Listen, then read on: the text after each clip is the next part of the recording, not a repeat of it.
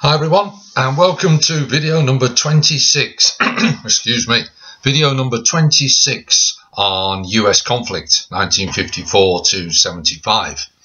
Now in the previous video, ladies and gentlemen, we were looking at the increased level of opposition in America to the Vietnam War, based on media coverage, opposition to the draft, increase in death rates, fed up with the lies. Veterans were coming back from Vietnam and telling the truth of what was going on. Put all of that together and there was an increase in opposition.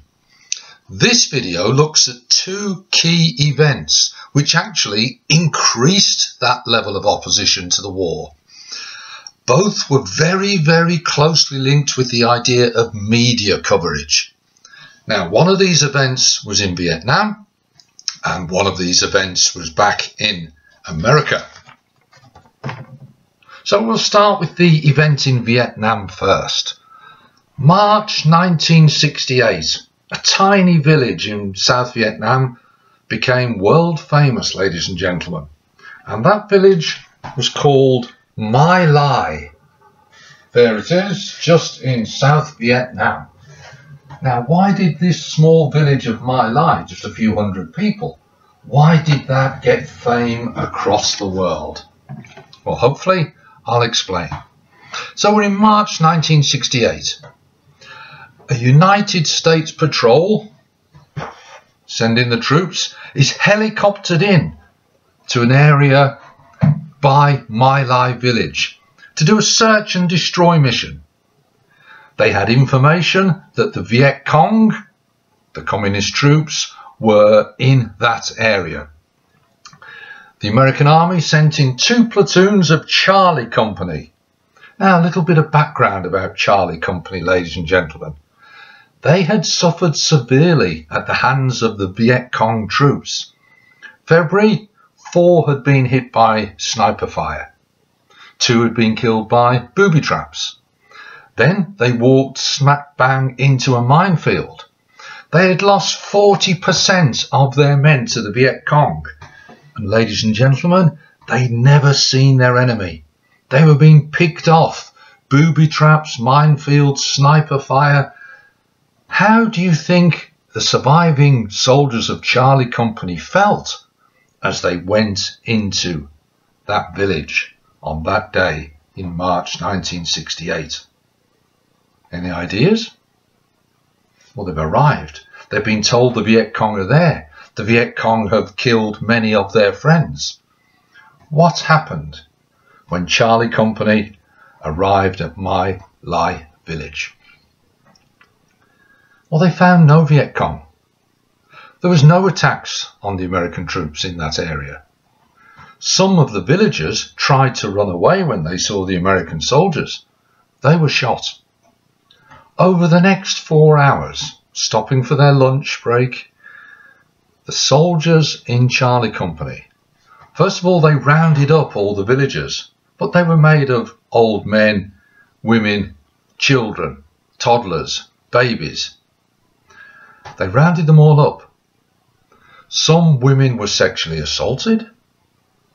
They were then forced into a ditch, all of them unarmed, and they were killed by Charlie Company, led by their leader on that day, a man called Lieutenant Calley, C-A-L-L-E-Y. At least 347 were killed, maybe as many as 400. It became known as the My Lai Massacre, March 1968.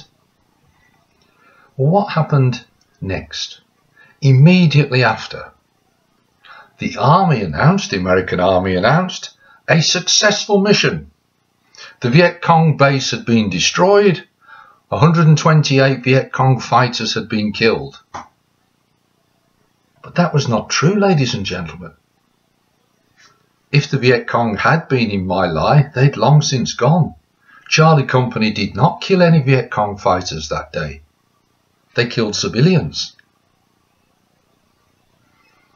Some soldiers, the helicopter pilots, reported what had happened to their superior officers in the army. Some chiefs of nearby villages nearby to My Lai, they reported what had happened to the army officers. So the army had been informed. It then led to a cover-up. There was a very rapid, very quick investigation, and then the army admitted 20 civilian deaths. Accidental.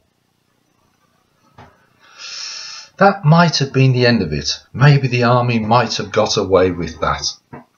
But you have to ask yourself the question, ladies and gentlemen, why lie about My Lai? Why did the army feel they had to lie? Is it because their actions were indefensible that day?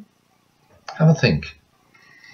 So, the army had been informed, there's been a quick investigation, the cover-up has been put into place. That might have been the end of it.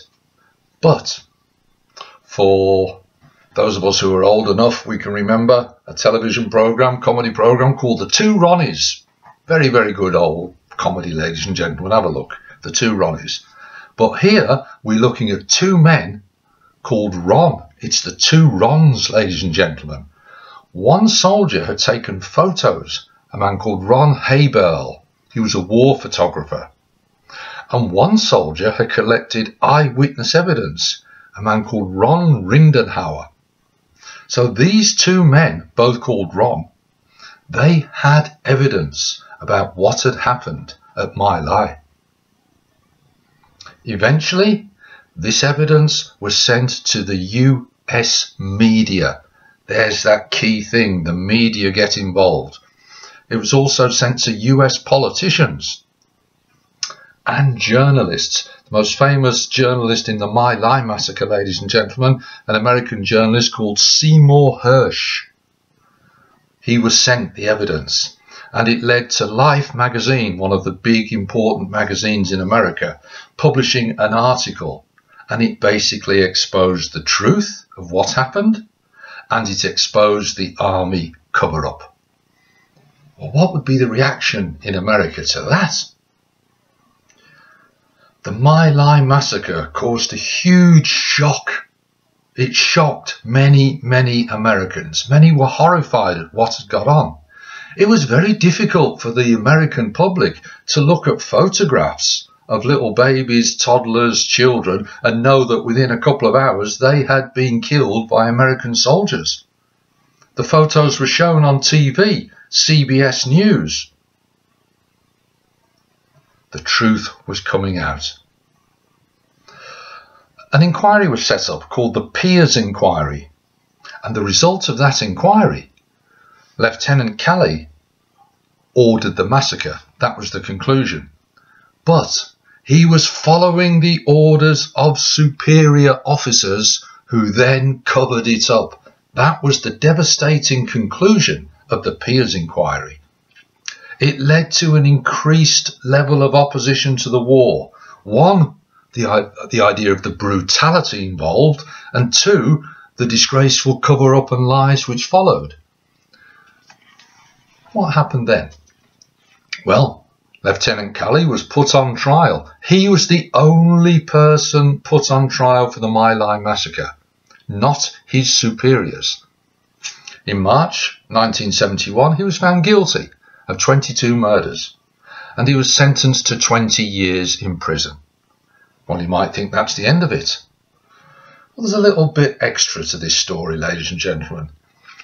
1971, sentenced to 20 years, so he should get out in 1991. But Calley was released after 3 years. No one else was put on trial.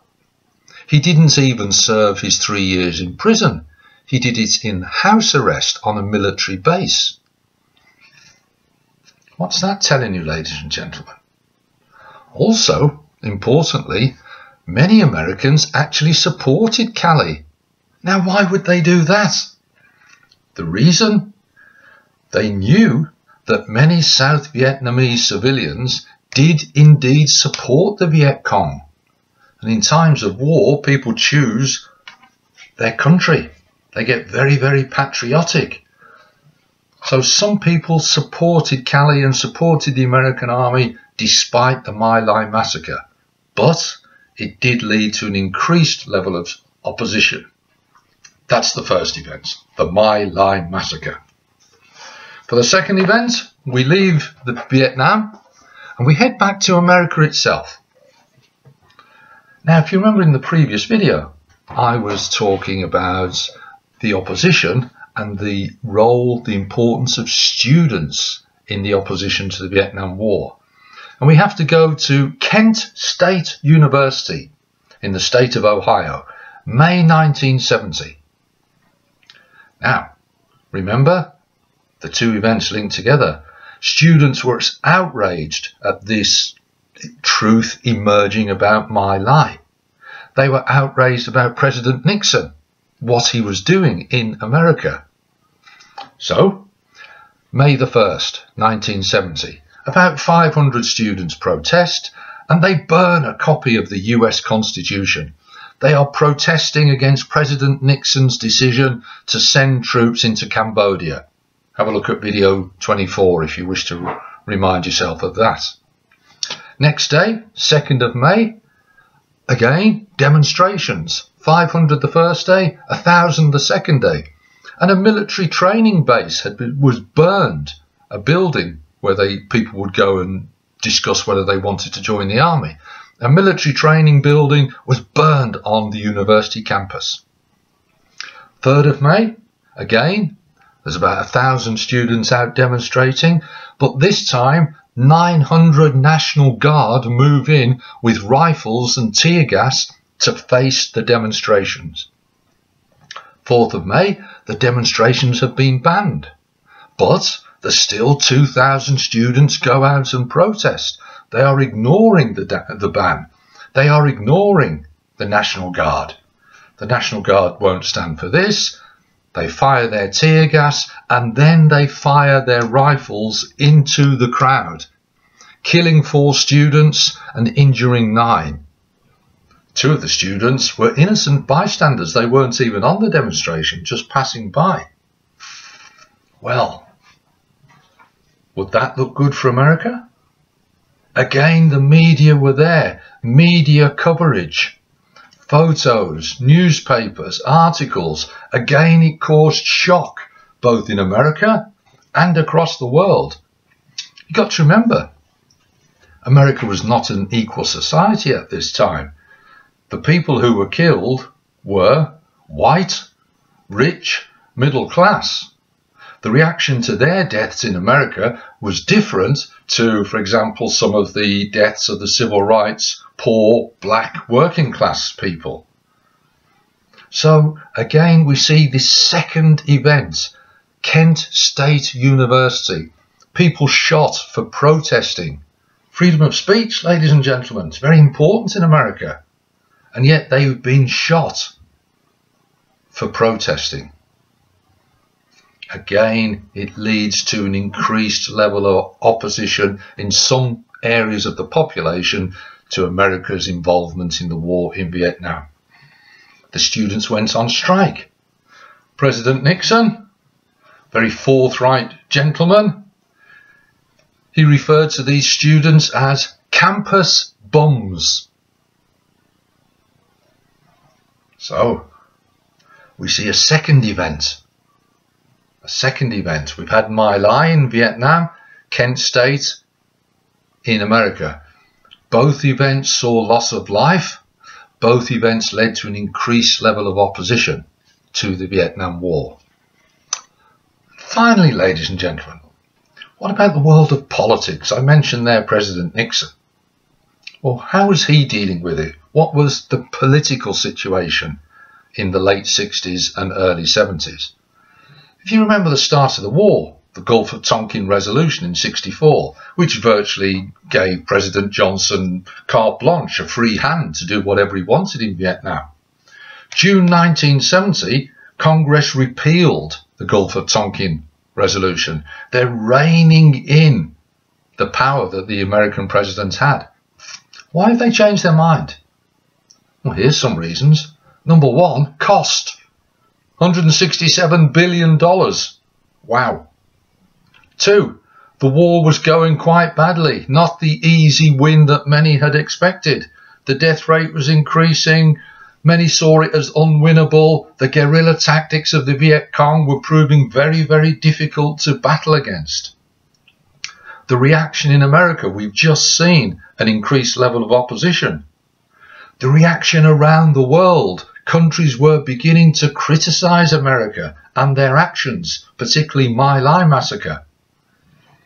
Many politicians feared an escalation of the war involving China and USSR. They feared a possibility of a third world war, nuclear weapons.